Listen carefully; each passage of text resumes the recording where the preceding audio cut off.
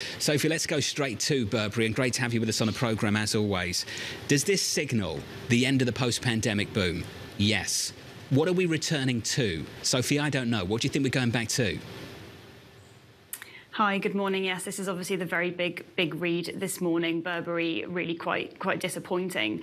And I think we can't necessarily conflate the entire luxury side of things to purely these results. Burberry has got a really specific set of challenges, and within that, opportunities as well. For Burberry, I think that we are going to be coming back to a lower base than pre-pandemic, to be completely frank. But within that, you know, it's done a huge amount of work on its creative turnaround, you know, repositioning itself at the higher end of that value chain.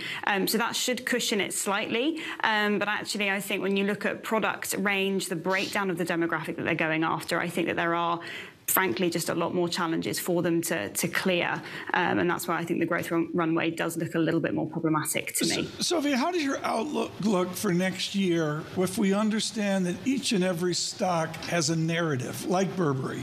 Everybody has an individual story. How do you coalesce those many corporate stories into a market call? It's certainly a challenge. You know, I can't really think of a time when there's been quite this much divergence as well, really. You know, it's certainly a dynamic time, isn't it? I think for me, if we keep it within luxury, it's really, for me, it's going back to those old school tactics and understanding kind of the best in class offerings and breaking that down. Because, you know, things have become so segregated, so polarized in a lot of situations.